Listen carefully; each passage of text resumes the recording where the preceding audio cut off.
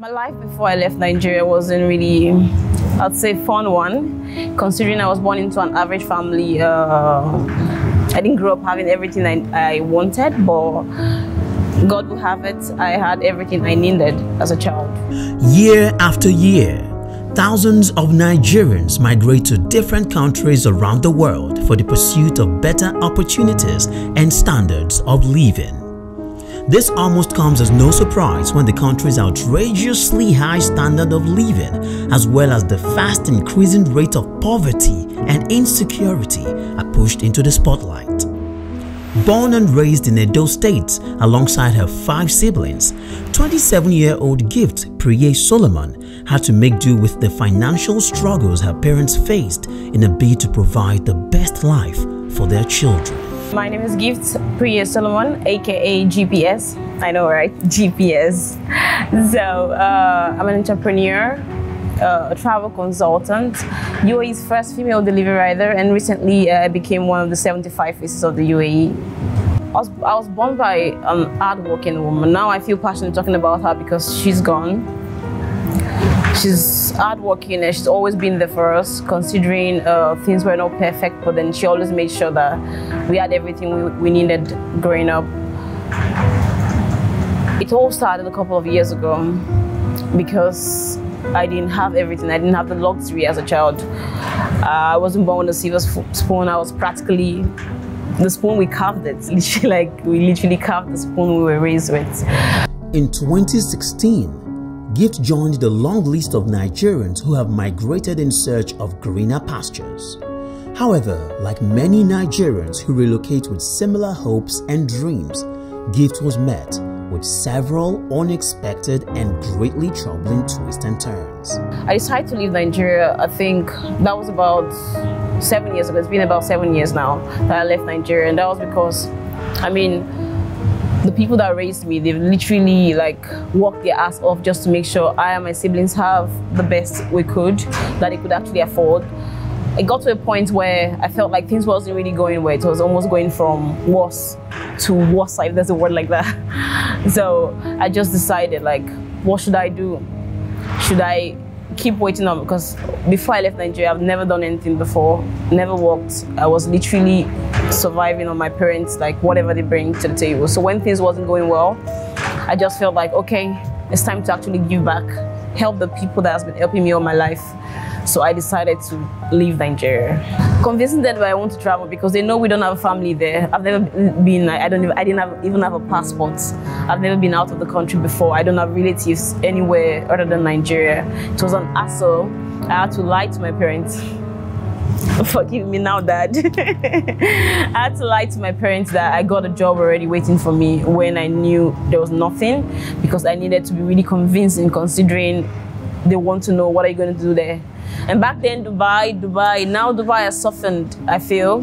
Before, whenever you hear Dubai, there's a tag to it. When ladies travel to Dubai, they're like, I quote them, prostitution. That's what ladies go there to do. So it was really hard for me to convince my siblings, my mother and my father. But of course, we all know I was able to convince my mom, and she was able to help talk to my dad. Eventually, they allowed me to travel. In this case, I didn't prepare a lot, considering I told them I got the job already. Mommy, don't worry, rent is already sorted, everything is sorted. I'm just going to Dubai and I'll start working and start. I already gave them that assurance, hence the reason they let me travel. Before I left, I felt like I've already told my parents the job is ready. Why don't I work with someone, like, just make sure this is happening? So I got in touch with an agent from a friend, and the agent told me, okay, we're going to get you this job, everything's going to be sorted. This was after I already convinced my parents that was a lie in the first place. So, and then the idea came, okay, why don't you get something or some help that can actually help you get something? So I got in touch, and long story short, we got talking. They told me how much I needed to pay. I said, okay. I still remember there was a friend of mine back then, Chantel. Her sister works with one of the microfinance bank. The last 1 year I got was after collecting money from friends and a couple of good friends that I had back then. And she told me, okay, my sister works in the bank, you can get a loan or something. I've never had a loan before, and I felt skeptical about asking my parents to ask you, okay, sure you don't get a job, you already have a job, why are you? So I went to her, she helped me. and then we got something. So I paid everything off. I went. So this time when I was traveling, I only had $300 with me when I got there. And this $300 was borrowed because they said I needed to have BTA. Apparently, you need to have cash when you're leaving the country to show in the airport. So when I got to the airport, of course, I showed them I had somewhere to stay. Everything was going well. So Dubai, I'm traveling to Dubai. I kept on telling friends, I'm going to Dubai, I'm going to Dubai. So on this great day, I got to Dubai. I called the person that was supposed to meet me up. I was expecting them to pick me up. I called, hi, I'm in Dubai now, where are you? Okay, you have to go outside and get a taxi. Okay. I for one, I was frightened considering it's a new land. Like everything was different, seeing people that you cannot really conversate with. Now, thanks to God, my English is better. I think people can understand me now. Then it was horrible. My English wasn't really good. My pronunciations were bad. I think it's still bad, but then it's getting better, by the way. So then communicating with them, like bringing my English down to their level, a level they can understand. And maybe most times when I want to pronounce something, I probably pronounce it the wrong way instead of this way that they understand. It was really hard to communicate. But eventually I got a taxi, only for me to find out that I was going to another state. It's called Sharjah, not Dubai. They told me, okay, you're going to Sharjah. I said, okay. So I got on the taxi, we were going so far. And Dubai, all the taxis are metered, right? We're going too far, like, we're going. I was like, where are we going? We got to a stage where I wasn't seeing the high-rise building, like the Dubai that I see on pictures. It got to a stage where I was seeing like small buildings. I was like, where are we? So I got there, the lady told me, she was a lady, and then she's like, this is where you're going. I said, okay, how much? It was almost half the money I came to Dubai to start a life with, the cab fare. And I was like, so I had to pay. Then again, I thought, okay, there's a job, just pay. So I paid my cab. I called the guys like, okay, you have to cross to the other side. I crossed, I took another taxi because apparently there were borders.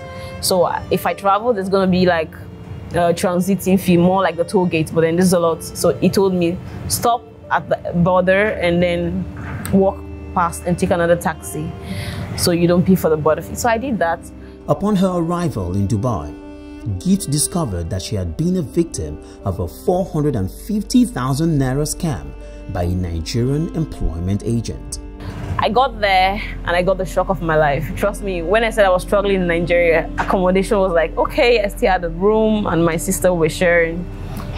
When I got there, it was a villa, one-bedroom villa. And then I saw beds on the floor. Okay, I was like, where is this? I didn't say anything, of course. I just kept quiet and then like, hi. They received me and I got inside. First of all, the settings I was seeing, like for a Dubai standard kind of way, wasn't what I was expecting. So I entered, I was smiling, okay, I'm in Dubai. I still didn't know the difference. Now I can explain it, I can say, okay, that was a different state.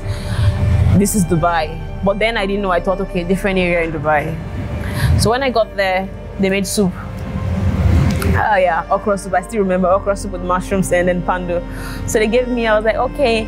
Then I can still remember walking, I was still tiptoeing, considering like some of the villas, there are like those kind of walls, stuffs on it, like walls that are filled from water. And I was like, okay. And I easily get irritated.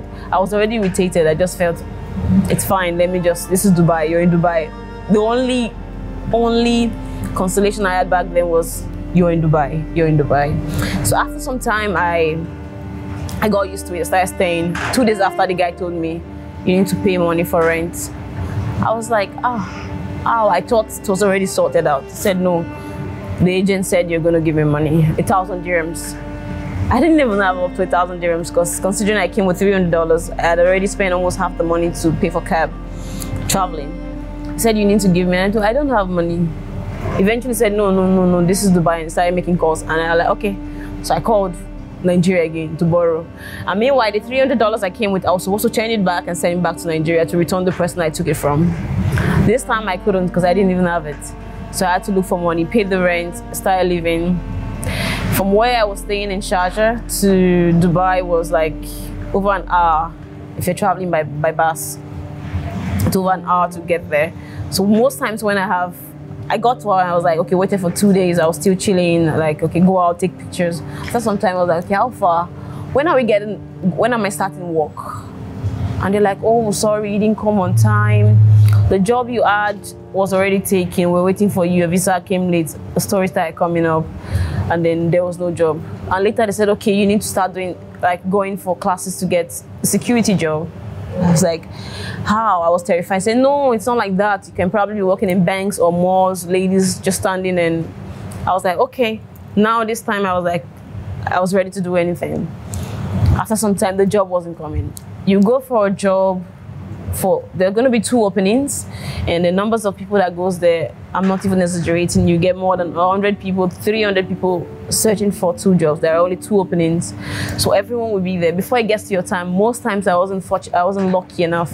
Before it gets to my time, they say, sorry, everyone go, send your CV online. And I've already traveled like 1 hour journey, if not more sometimes, to my interview places. So this went on for months, more than 3 months. It was getting to my final month because I had 3 months visa. The visa was almost expiring, and at this point I was like, gifts, you're fucked. Because I didn't know about visa change inside the country. I knew I had to leave the country. The last thing I wanted to do was stay illegally. So after 3 months, I was like, now I need to get something, anything. At this point, I started looking for any job. Cleaning job, I was applying for cleaning job. Sometimes I go there, I dress up, and they'll be like, they receive me nicely when I get in, and they tell them I'm applying for a job. They say, no. Immediately they just give me that, no, not available. Because they just feel like you were probably overdressed for a cleaner position. So with time, my friends would tell me, hey, Gift, you have to always wear jeans. Just be casual when you go to places like that. Because I said, okay, I started warming up. This kept on going, and 3 months passed. I didn't get something. I didn't get a job. After struggling for 3 months to make ends meet in Dubai, her visa expired and she returned to Nigeria with an even stronger conviction to find her way back abroad. I was like, what am I going to do? So I came to Nigeria. And at this point, my mom, my parents, they would call me every time. Mommy, can I call you back? I'm at work. I kept lying like that. I kept saying those stuffs like, let me call you back, Mom. I'm at work. Okay, work was fine today. I kept lying because this time I can't go back. I know there's no going back, because if I tell them I don't have a job, they'll tell me to come back home. They're that disciplined. So I kept on the lies. So 3 months after the visa expired, I came back. As God would have it, I had a return ticket back to Nigeria. So when I got back, this time I was in Lagos. I couldn't go back to my my home, which is in Benin, because what are you doing? You just left 3 months ago and you're working. So no money to go back. I needed to get a new visa and a new ticket to come back to Dubai. One thing kept me going. I just felt I've already sacrificed a lot. I sold everything I had. My parents, they did a lot. So this was like, there is no going home. So at that point, a friend of mine, Joy, she told me about MMM. And she's like, hey, Gift, there's one thing now. You just pay 30,000, I'll give you 10%. I was like, really? So she started. So for about 2-3 weeks, I was in Lagos. I don't call my parents. I always call them on WhatsApp, so they wouldn't even know if I'm in town or not. After 3 weeks, I got cash. I was begging money. This time I was willing to borrow money. So I was borrowing money from people just to invest in MMM. So that time I was lucky. I got enough to help me through, and I paid my visa, I got a ticket, and I went back. Her eventual return to Dubai was just as unfavorable as her initial stay, as she continued to struggle to find her footing. I kept on searching, but this time I already had in mind, Gift, there are no good jobs. Anything you see, just take. I was like, okay, I need to do this. I need to apply. I was applying for cleaning job, waitress, whatever, like anything, because I just needed to get my stay. The 3 months I was always looking for secretary jobs. Most times when I go there, they turn me down. But now I'm like, this is reality. I was applying for cleaning jobs outside. I was in another state. I was going to states that are worse than where I was to look for cleaning jobs. To my greatest surprise, who doesn't give someone a cleaning position? What are you interviewing me for? After the interview, they'll say, sorry, we're going to call you. I don't get calls back.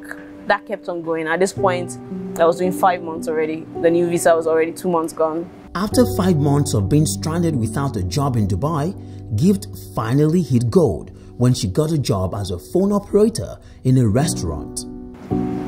So I made a friend where I went for a cleaning job. I eventually got it, the job. I worked there for like 2 days. They told me, sorry, you did not pass, because apparently I needed to do trials. I was like, am I not cleaning well? But then it's like, considering me living in Nigeria, I had friends. There was one time I met a friend of mine. I was cleaning the windows like on the balcony, but then it's like the waterfront. I was cleaning and saw a friend of mine. I quickly ran inside because I didn't want her to see me. There are people that knows me from Nigeria and they don't want to, like, I can't tell people that I'm doing a cleaning job. So after 2 days, they told me, I'm sorry, you didn't get the job. I left, and then I made a friend. She was a waitress. Her name is Petite. She's like, okay, gift. So every now and then I'd always come to the marina, which is where she works in Dubai. She'll take pictures of me, give me food. She'll tell me, don't worry. And then she showed me where to buy stuffs. Back then, Indomie was my favorite. At this time, things was already going south in the apartment because I couldn't keep up. So I had to leave the place where I was before. And I got another place where 8 in the room. Like in the room, 8 bunk beds, 2 beds. I couldn't even afford the down bed. I could only get the up bunk, where like 8. So 4 beds, 2 people. Eventually I started staying there. I was there. I was still dressed up, come out, so I wouldn't tell people. I had to do video calls with people because I just feel like I'm at work. I didn't want them to know how I was living. So when I met this girl, she started calling me out every now and then. She'll tell me, okay, babe, come. She cooks and she gives me food. It was really hard. Sometimes I will have interviews. I can't go out because I don't have transport or food money like this. So on this blessed day, she called me, babe, come. I just got a restaurant downstairs. They're giving us discount, 30%, come. I said, okay. So I came to our place because they sell food. After then, and she's like, yeah, these people are looking for, do you want to probably apply? I said, yes, please. The HR, they always do meet in our restaurant. So I said, okay. So I gave her my CV. And then they told me, okay, just wait. The HR people. The same day they told me to wait, they called me and there were 3, they interviewed me and they asked me, this was after 5 months of searching for a job. They asked me, of course, my CV, I lied. I did this, I worked here, I worked here, I worked here. Because my 5 months of job hunting taught me that most times they had to give people without experience jobs. And Dubai didn't really care about your education or anything, they just care about the experience you have. So when I got there, they like, okay, you want to go in for trial? I said yes. I got in, I put up my clothes because that day I was dressed for pictures.